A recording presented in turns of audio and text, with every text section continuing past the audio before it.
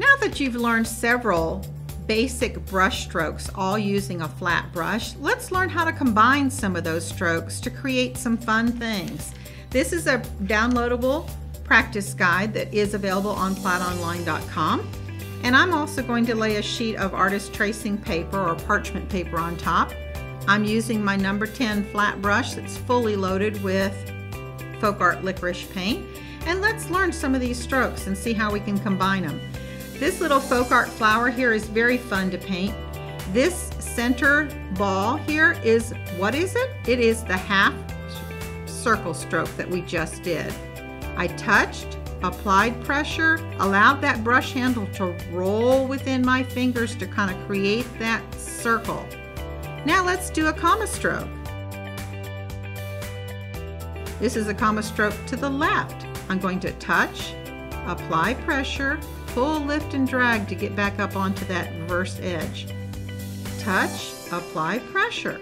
And you'll notice the more I use less pressure, my strokes get smaller. Let's do that in reverse. I'm going to do a comma stroke to the right. I'm applying a lot of pressure right here to kind of create that fat stroke. Applying a little bit less pressure here, and even less pressure here. You'll notice that my strokes are all, I'm running out of paint, my strokes are getting slightly smaller by the amount of pressure that I'm applying. Let's do a straight stroke to combine the whole thing at the bottom here. Two little strokes here make a straight stroke. And let's try a chisel edge. That's going to create the stem of our folk art flower. That chisel edge. How about an S stroke? Here we're going to start on the chisel edge of the stroke, apply pressure, pull, lift, and drag, and end up down into the stroke itself, or into the stem. Here's another one. Touch, apply pressure, back up on the chisel edge. Here's a few more comma strokes. Again, very light pressure this time. I'm making a smaller stroke.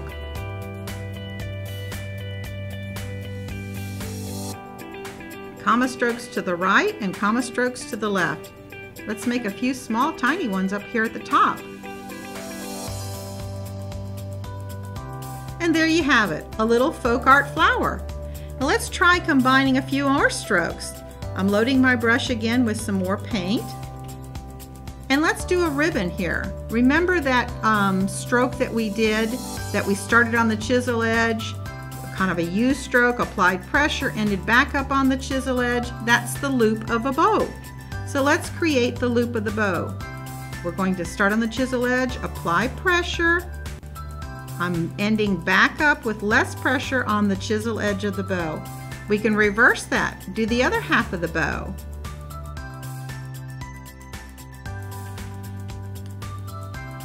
Continuing that same process, I'm going to make a double looped bow. I'm on the chisel edge of the brush at the beginning of the stroke as well as the end of the stroke. Applying pressure in the middle, and that creates the fat part of the stroke. A little straight stroke, the very first stroke we learned, is what creates the knot of the bow. The tails are done very simply using S stroke. We're going to start on the chisel edge, apply pressure, pull, lift, and drag. Chisel, pull, lift, end up back on the chisel. See how fun it is when you learn how to do some brush stroke work? You can even create a trailing border. Apply pressure. These are S strokes. See how easy that is? And on that brush stroke border, you can then come back and kind of add a few comma strokes. To the right, to the left. Combining brush strokes, once you've learned how to work with them, is really a lot of fun.